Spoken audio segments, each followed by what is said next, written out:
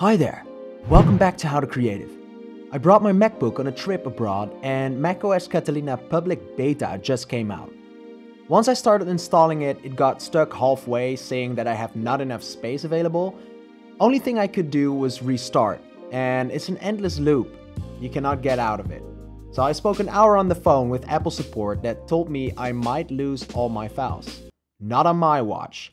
I've tried choosing my internal hard drive to start up, instead of the installer holding the Option key when starting up, but that does not work. I've tried the internet recovery mode, so that's Command Option R, and also did not work. I tried everything to no avail. However, I managed to fix it without losing any of my files. I will walk you through the steps of how I solved it for me and a couple people I know that had the same problem. But if you proceed to do this, do it at your own risk. The only thing you will need is an external hard drive. Make sure there are no files on it because we're going to erase and format this external hard drive.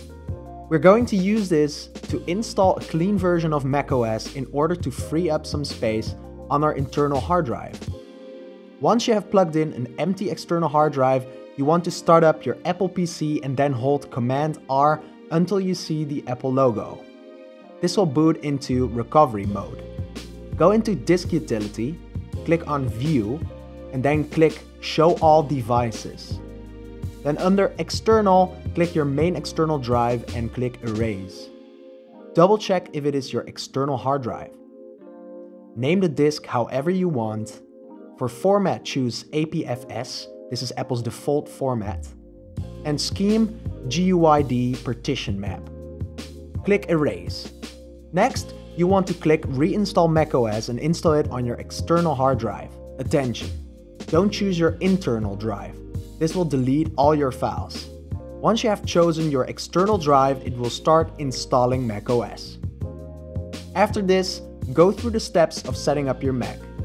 Now you're using your Apple computer from the external hard drive. Then in Finder, you want to reach your internal hard drive, probably called something like Macintosh HD. From here, you'll be able to delete or move some files from Macintosh HD, your internal hard drive, to your external hard drive. Make sure to delete or move enough files to get plenty of free space. I would say aim for 25 gigabytes of free space. After this, restart and hold the Option key. Now choose your internal Macintosh HD to boot. If everything went well, it will finish installing or updating macOS Catalina.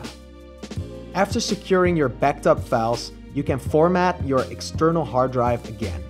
I hope it worked for you as it did for me.